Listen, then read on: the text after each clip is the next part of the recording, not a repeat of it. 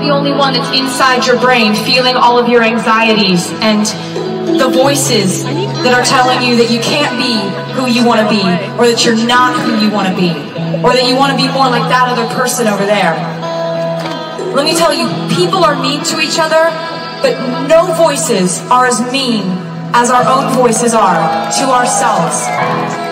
Every day, when you look in the mirror and your mind is telling you all the things you're not, if those things are, you're not cool enough, you're not pretty enough, you're not popular enough, you're not successful enough, you're not special, you're not wanted, you're not unique, those are not the things you are not. Let me tell you the things you are not, okay? You are not somebody else's opinion of you. That's what you're not. And I think one of the things that I've learned recently, and I hope that someday you learn this too, or maybe when I say this it will occur to you, because it makes life a little bit easier when you realize that it's not our job to make other people like us if they don't want to. What do you think is the most important life lesson for someone to learn? That karma's real. It's a funny thing, you know. In real life, saying the right thing at the right moment is beyond crucial. So crucial, in fact, that most of us start to hesitate for fear of saying the wrong thing at the wrong time. But lately, what I've begun to fear more than that is letting the moment pass without saying anything. I think you deserve to look back on your life without this chorus of resounding voices saying, I could've, but it's too late now. So there's a time for silence, and there's a time for waiting your turn. But if you know how you feel, and you so clearly know what you need to say, you'll know it. I don't think you should wait. I think you should speak now. I don't feel great when I am fed messages, and when I was fed messages as a young girl, that it's more important to be edgy and sexy and cool than anything else. I don't think that those are the right messages to feed girls, and I think they're being given those messages by the popular cliques in their school, which is all kind of cascading down from the media and what we seem to prioritize in women. And I think that those were the times that I haven't felt good enough, because my life doesn't gravitate towards being edgy, sexy, or cool. I just naturally am not any of those things. I'm imaginative, I'm smart, and I'm hardworking. And those things are not necessarily prioritized in pop culture. The only way forward is forward motion. That we shouldn't let obstacles like criticism slow down the creative forces that drive us.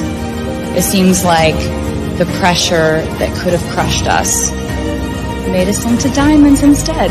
And what didn't kill us actually did make us strong. There doesn't have to be loneliness in being alone, and you can find romance in your life even if you aren't involved in a romance. I never understood it when people would say, in your 20s you just need to be alone. And I never quite got it. It's so important to define yourself on your own terms. There's something really wonderful about changing your life if you want to, cutting your hair short if you want to, moving to New York if you want to, changing directions of your entire creative outlook if you want to, and having it only be on your own terms. The first woman to win Album of the Year at the Grammys twice. I want to say to all the young women out there, there are going to be people along the way who will try to undercut your success or take credit for your accomplishments or your fame. But if you just focus on the work and you don't let those people sidetrack you, someday when you get where you're going, you'll look around and you will know that it was you and the people who love you who put you there. And that will be the greatest feeling in the world. Thank you. Every day we go online and we scroll through the highlight reel of other people's awesome lives. But we don't see the highlight reel of our awesome lives. All we see is the behind the scenes of our lives. We see every single moment from when we wake up and we're like, oh God, not feeling my hair today. be a good day today for them. You see your doubts, you see your fears, you see your concerns.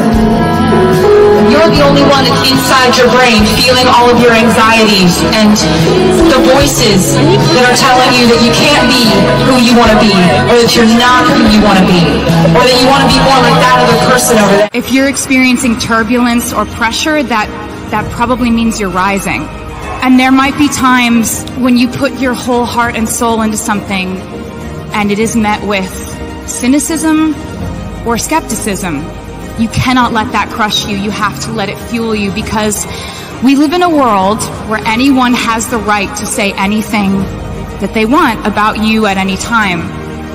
But just please remember that you have the right to prove them wrong. I need you to hear me when I say that there is no career path that comes free of negativity.